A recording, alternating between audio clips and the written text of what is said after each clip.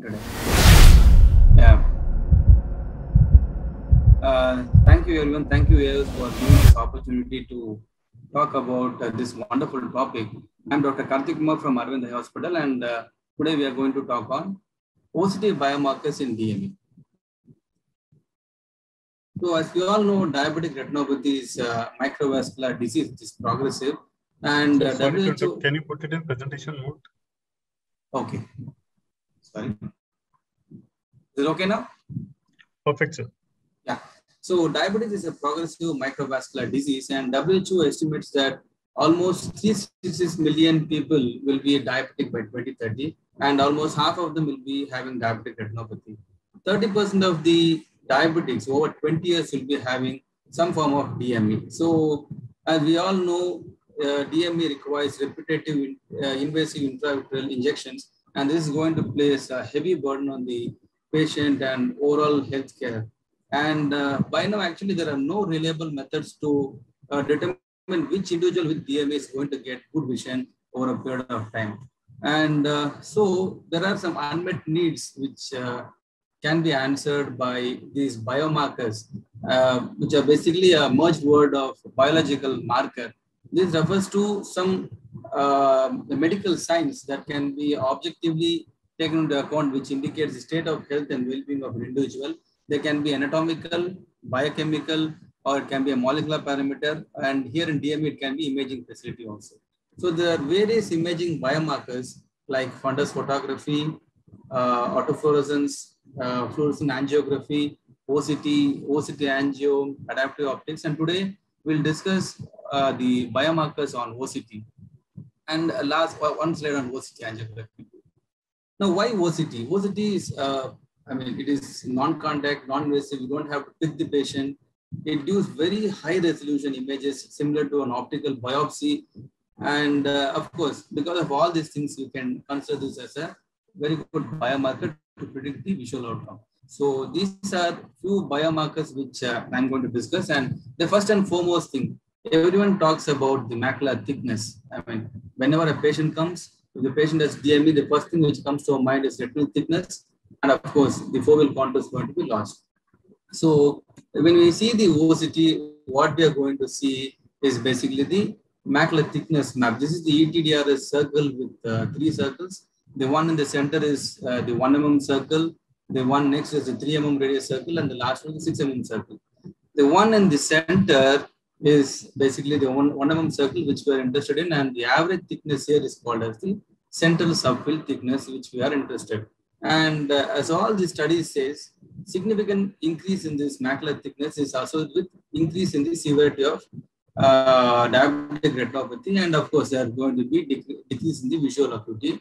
And of course, with good treatment with either anti-VEGF or steroid, if the macular edema decreases, we always assume that the visual acuity is going to get better. And there are different types of diabetic macular edema. We have spongiform, we have cystoid form, we have serous detachment, and of course, we had a traction. We also have a tractional RD. A study of 125 eyes with treatment naive DME reported overall worse visual acuity with the cystoid form more than the other forms. Serous detachment is seen in around 30% of the DME, more common with severe forms of diabetic retinopathy. And one study says that the presence of serous detachment at baseline is also with a very favorable visual outcome post-treatment. And interleukin 6 levels were significantly higher in eyes with serous macular detachment than in eyes with other form of diabetic macular edema, which indicates there is an active ongoing inflammation, and many of them prefer to use steroids in these conditions. And many literature review states that diffuse macular edema gives better visual acuity than other forms of macular edema, but overall there is no consistent data to support that one form of macular edema is going to be having a poor prognostic significance than others. Talking about cystoid macular edema, visual acuity is not associated with either the presence or absence of cyst, but we have to take into account the number, location, and the size of the cyst rather than just the presence or absence of cyst. The larger cysts are definitely going to have the negative effect on the retinal sensitivity. It is basically the amount of remaining retinal or the foveal tissue which is going to tell us about the visual acuity. There are many studies again which tells that the size and location is not going to be, it's going to be of significance, but mainly the remaining tissue which is left behind is what is going to determine the visual acuity. So now taking consideration into all these things, whether the macular thickness or the central subfield thickness alone is enough to predict the visual acuity in DME. So that is the question which we all have to think. So protocol A in a DRCR net, where they compared the OCT measured retinal thickness and visual acuity in eyes with macular edema before and after macular laser photocoagulation. It tells us that there is only a modest correlation between BCVA and the central point thickness prior to focal laser. And of course, there is only a modest correlation between the change in visual acuity and change in the central point thickness through the first year following laser. So many eyes with thickened maculas had good visual acuities, and many eyes with normal thickness had decreased visual acuity. This is termed as paradoxical visual acuity, which is very difficult to explain. So these suggest that OCT measurement alone may not be a good surrogate marker for visual acuity, as these studies state. And there's another study, which is the protocol T, is a post-hoc analysis of the data. It says that there is at best a moderate correlation between visual acuity and change in the macular thickness after VEGF therapy, but this accounts only for a small proportion of cases actually. So for any given change in the OCT, CST from baseline, there is a broad range of changes in the visual acuity at baseline, at 12, 52, and 104 weeks. So from all these things, we understand that CST is a useful anatomic surrogate to diagnose and monitor DME, but of course, it is not an accurate predictor of BCVA. So we have to search for other biological markers also, so that we can explain the patient about the prognosis. All the all the things the patient worries is only about the visual acuity. Even though we explain that the macular thickness is small and all those things, the one thing the patient expects is vision. And so to tell the prognosis to the patient, we have to probe further actually. So one such thing is the drill, that is disorganization of the retinal inner layer. So this is nothing but this is basically the loss of boundaries between the layers of retina. It is defined as horizontal extent in microns, for which basically the boundaries between the ganglion cell, inner plexiform, inner nuclear and outer plexiform could not be identified. So to tell you, see, this is the area where we can have, or we can see the layers of retina which are quite intact. But this area, we see that there are no layers as such. So to identify drill, it is very easy actually. So what we have to do is, from outside the central macula, we have to trace these layers and come to the fovea. If you are able to come and reach the central fovea, it means there is no drill. If the segmentation zones are not present, then drill is present. So it is as simple as that. So this drill, about this drill, actually, there's a paper by Dr. Jennifer Sun. This is the first paper which talks about drill as a predictor of visual acuity in eyes with central involved diabetic macular edema. These are the pictures from the paper. So what they concluded was centrally located drill is correlated to visual acuity in eyes with central involved DME. So change in drill seems to be a robust predictive biomarker for future visual acuity outcomes. And of course, association of drill extent change with visual acuity is more consistent than any other OCT parameters evaluated for central subfield thickness change. So they concluded that if there is more than 50% of drill affecting the central 1 mm zone of the retina, that is the central subfield thickness zone, then the patient is going to have poor visual outcome. And more than 300 micron change from the baseline in the central 1 mm fovea, from baseline, that is from 4 months and to about 8 months period. So any change in the drill area is also going to be very associated with very poor visual prognosis. So drill, what is basically drill is basically the destruction of the cells in the inner retina, basically the bipolar cells, amacrine cells, and horizontal cells. And the hypothesis is that there's going to be a disruption of pathways that transmit information from photoreceptors to the ganglion cells. So the key thing is we usually see drill in chronic patients, that is more than 6 months of macular edema. And these patients are going to have significant amount of metamorphopsia And of course, when there is slight improvement in drill, the visual acuity also improves. So these are the things which we get from this paper. And next, another important thing is the hyperreflective foci. So these were described by Bose et al. And these are dots which we see commonly in the OCT in all the layers of retina, particularly the inner layers. So these are thought to be subclinical hard exudates. These are thought to be due to the breakdown of inner blood retinal barrier, which leads to lipid extravasations. Thus, these are nothing but subclinical hard exudates. These are seen in DME. Many times we do see in other conditions also, like wet AMD. So there it is thought to be something like migrating RPs or the degenerative photoreceptors. And of course, many people do consider this as activated microglia. And the presence of many hypereffective foci indicates that we are dealing with tissue disintegrity more in case of severe DMEs. And they do respond to anti-VEGF injections.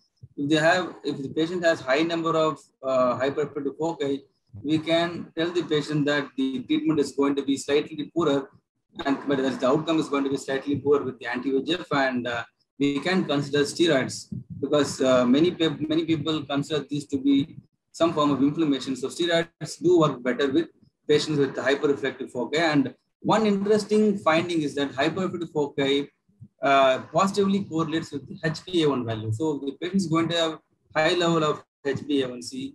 We do expect some higher amounts of hyperreflective foci in the OCT pictures. And of course, if the ELM is going to be disrupted, these hyperreflective foci do go into the outer retina. And if you find these in the choroid, it means that the patient is definitely going to have some poor visual acuity and higher form of diabetic retinopathy, like more in PDR than NPDR. So these are things about the hyperreflective foci. And another important thing is the ELM, which you all see. This is the ELM, which is shown here. This is a line which is most important. We all see the ELM in the OCT. There is a plexus between the molar cell and the photoreceptors. It is basically the third blood retinal barrier. When this is disrupted, the fluid enters the outer retina. And this ELM status is more closely related to the visual acuity in DME, and it is useful for prognostication purpose also. So here you can see in the picture that the ELM is gone, and the patient is going to have definitely some poor vision. And we all talk about the ISOS junction, which is basically the photoreceptor layer.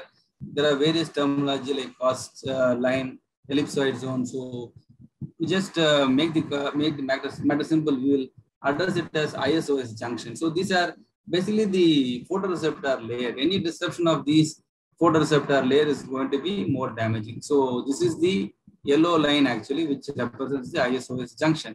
And the percentage disruption of this layer has significant predictor of visual acuity in patients with DME. So we have to assess this ISOS junction.